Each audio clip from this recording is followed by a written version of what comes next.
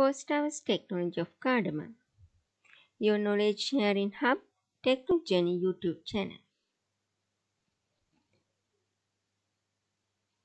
Introduction of cardamom. Cardamom is the queen of spices. Scientific name of it, Elytraria cardamom. It belongs to Cinchiberaceae family. Cardamom normally requires a cool climate. It is a perennial herbaceous plant with thick, irregular shaped rhizome. The plant produces a large number of leafy vegetative stems called severy stem. Plant height is about 2 to 3 meters with numerous alternative leaves.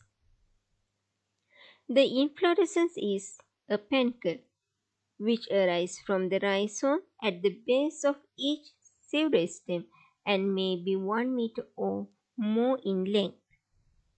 It either spread horizontally on the ground or stand erect or semi-erect. Cardamom starts to bear at the third year after planting. The mature fruit is light green to yellow capsule. This is a base of well-beared cardamom bush. Main post-harvest step of cardamom: harvest, cleaning, drying, grade of cardamom, packaging, storage, and utilization. First step is harvest. Main cropping season is from August to January. If receiving well-distributed rainfall, flowering and fruiting take place throughout the year. Harvests are taken at 4 to 6 week interval throughout the year. Each capsule is clipped off individually together with a portion of its stalk. The capsules are picked before they are fully ripe to prevent them from splitting on drying.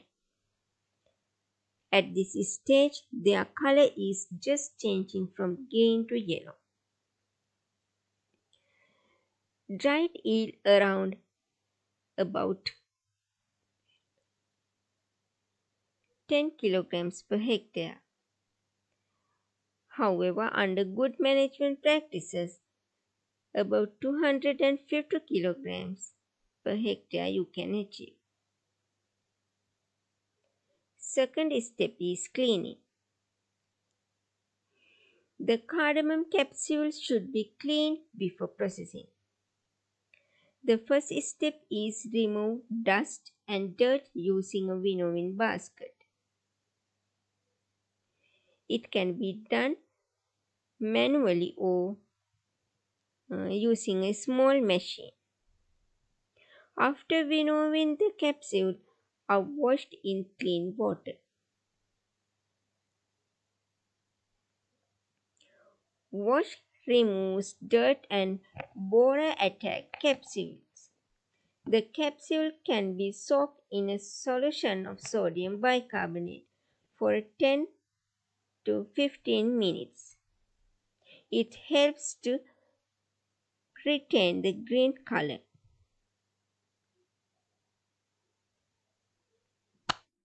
After washing, the stalks are removed from the cardamom capsule by hand.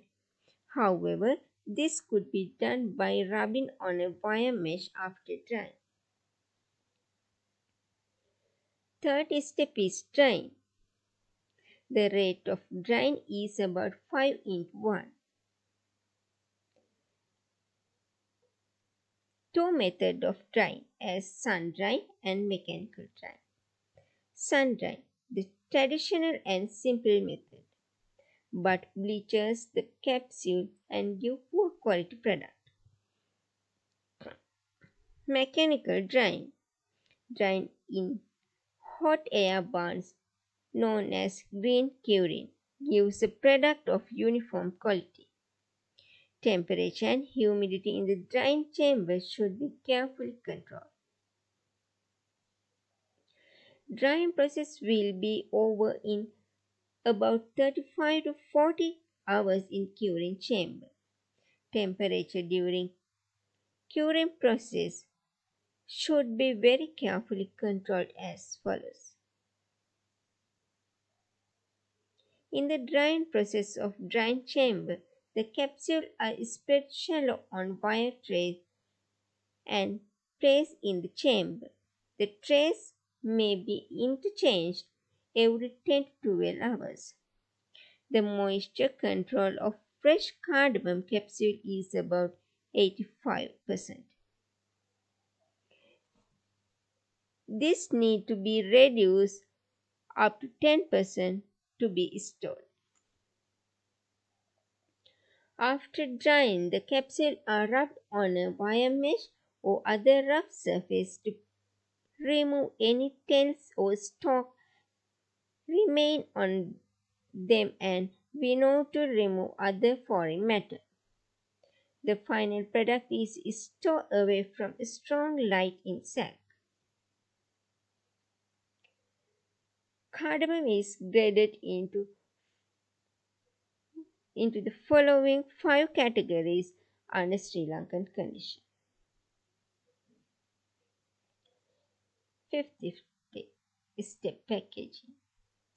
Cardamom capsules can be packaged in polythene bags of various sizes according to the market demand. The bags should be sealed to prevent moisture entering. Sealing machine can be used to seal the bags. Attractive labels should be applied to the product. The label need to contain all relevant product and legal information as follows. Storage. Dried cardamom capsule must be stored in moisture-proof containers away from direct sunlight. For long-term bulk storage, polythene-lined gunny bags inside wooden box are used. The polythene bags help to preserve the green color of the product. The stored cardamom should be inspected regularly to check spoilage or moisture. The storage room should be clean, dry, cool, and free from pests. Final step is utilization. Cardamom is mainly used in the food industry as flavoring agent. It can be divided into two groups based on their usage as primary product and secondary process.